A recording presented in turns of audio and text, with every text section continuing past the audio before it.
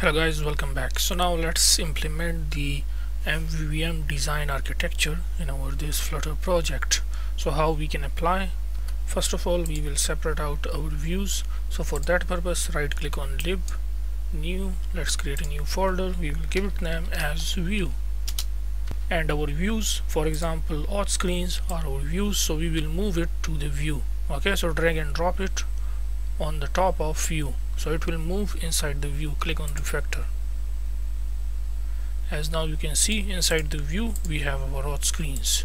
Similarly, move the splash screen inside the view like this. Drag and drop splash screen on top of view, that is on the view folder. It will show you this pop-up. Click on refactor. So inside the view we have now also splash screen. Similarly, main screens, we will move it inside the view like that. And the widgets are also part of the UI, so it will be inside the view folder. So make sure to drop it inside the view folder. As you can see, all of them are now inside the view.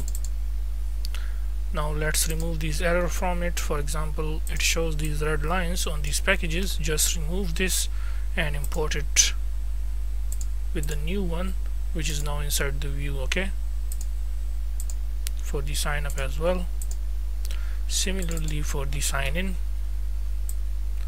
remove this and let's import custom text field dot.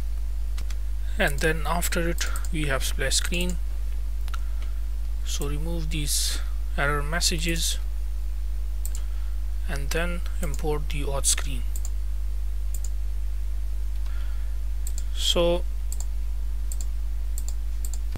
go to the main dot, remove this splash screen dot and import my splash screen.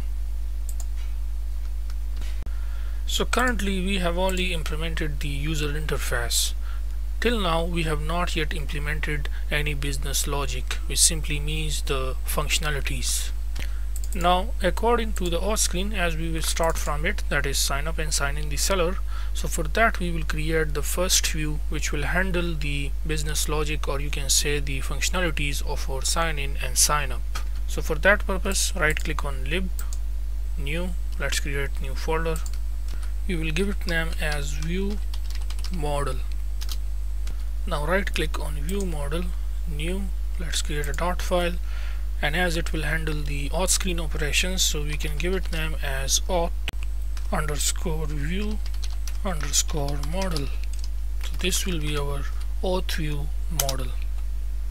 Now this auth view model will be responsible for handling the operations of the sign in and sign up. That is the business logic we will implement here.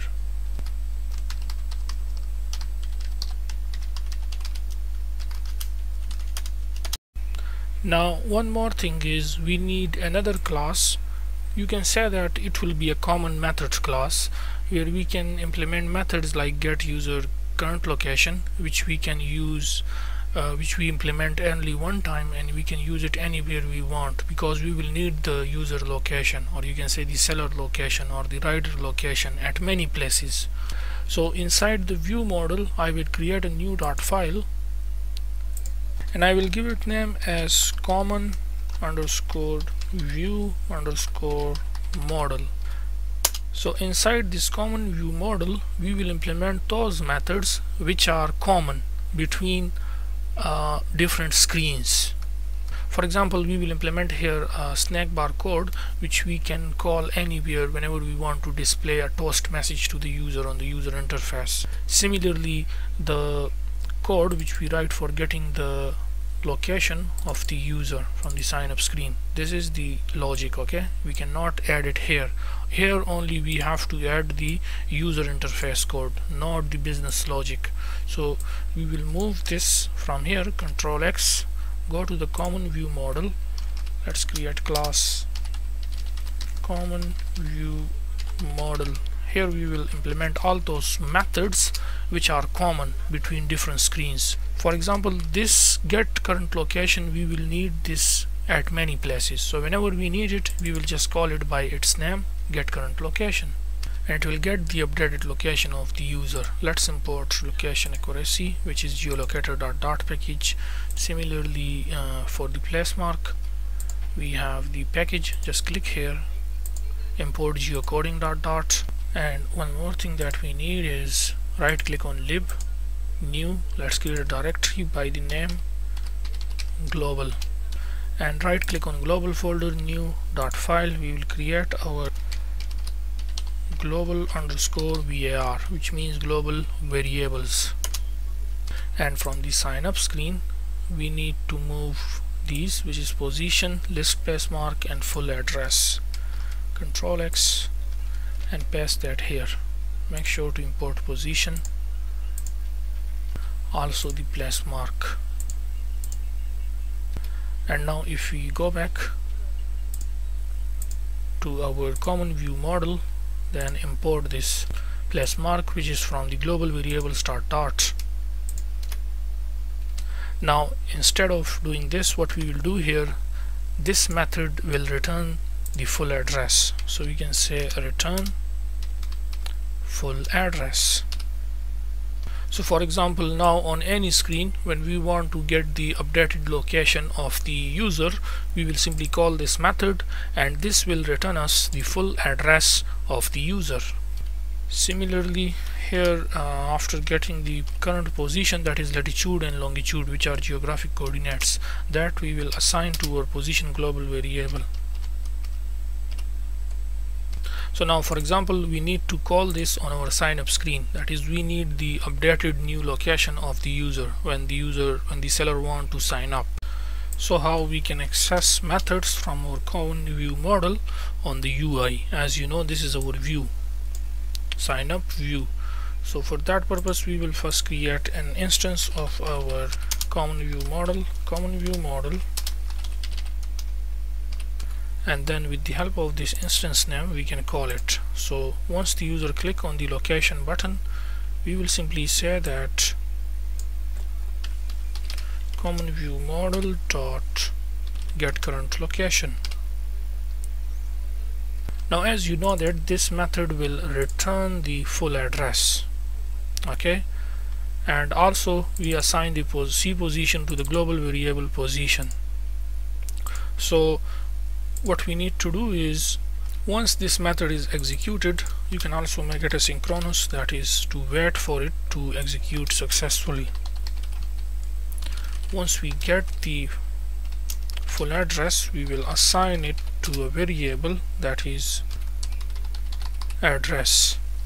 You know that this method returns this full address, so once it is executed, full address will be returned and it will be assigned to the string type address variable. Then we will assign that address to our location controller, that is to show it on the user interface at real time without refreshing the page.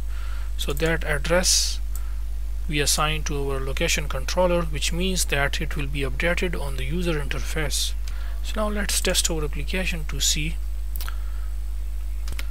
So the app is running now. Let's go to the sign up, click on get my current location, and it is getting the user current location and it works successfully. So of course later in the upcoming videos you will also see the advantages of using MVVM architecture. Currently if you see here, for example, now let's say after 1 year you want to change the user interface of the sign up screen. So you will not go to the business logic, you will simply go to the view, and inside it you will go to the sign up screen where we have only the UI code. Okay, the UI code is written here. And let's say if you want to do changes in the business logic, that is in the functional requirements, that is functionalities, or you can say in the methods, in simple words, in the MVVM architecture it is known as business logic. So for that we have to go to the view model. View model contains the business logic. So for that we will go to the view model, and in the view model, auth view model, where we will implement our sign up, sign in business logic.